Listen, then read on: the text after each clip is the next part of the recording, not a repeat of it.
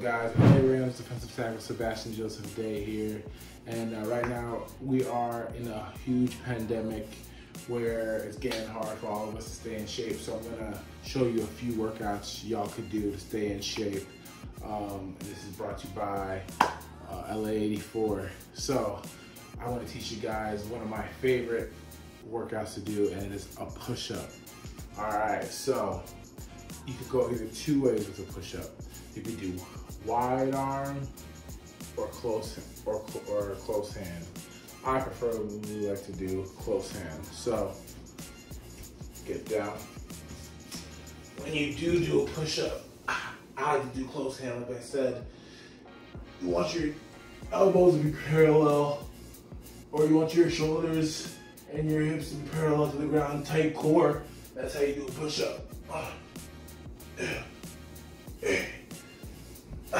The reason why I love push-ups is it works on great upper body strength. You know, as a defensive lineman, it's very important for me to have a strong upper body for when I shoot my hands and engage in blocks. So yeah, keep doing your push-ups is really important. Stay in shape, and I know during these hard times, you know, it may get redundant, but we'll get through this together and we'll stay in shape and get strong while doing it. Another thing that I like to do that's with football is squats. Squats help with lower body strength. I can be very explosive on the field. I'm a defensive lineman, so when I come out of my stance, I need all that quick twitch and explosive muscles to come out. So I'm gonna show you today also how to do squats. So proper way to do squats. A lot of people will like to tell you, you know, you kind of want to do shoulder width your feet, And also another thing that people like to say with squats is, you know, you kind of want to sit back on your heels, which is true, but you also want to use the whole entire foot. A lot of people think that it's just, you know, you want to sit back on your heels. You actually want to, yes, sit back on your heels, but also use your entire, every single muscle in your feet, because all of it counts when you're playing the game of football.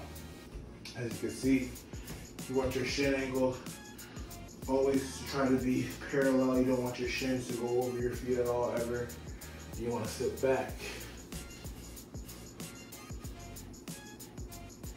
1, 2, 3. Then, if you want to attack different parts of your legs, you could go wider with your feet. That attacks different parts of your glutes and your hamstrings and your quadriceps. The wider you go, the more you feel it, especially in your groin area and in your glutes. So, same thing. You know, you kind of want to do the same thing with your feet. You want to sit back on your heels, but you also want to use your entire foot. That kind of makes sense. Make sure your shins are parallel. You never want your shins to go over your toes at all, ever. You want to make sure you're really sitting back with a firm base. And the same thing. 1, 2, 3. As simple as that.